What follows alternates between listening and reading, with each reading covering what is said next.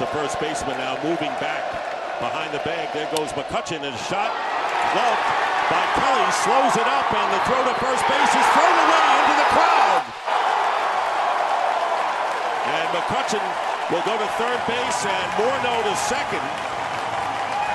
Kelly slowed it up just enough to make it a close play at first, and then a throw in to the stands, and runners at second and third now.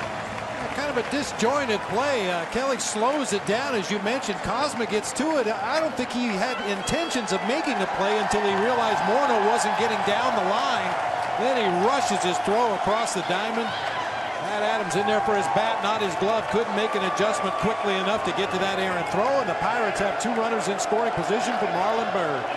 So it'll go as an infield hit and an error charge to Cosma.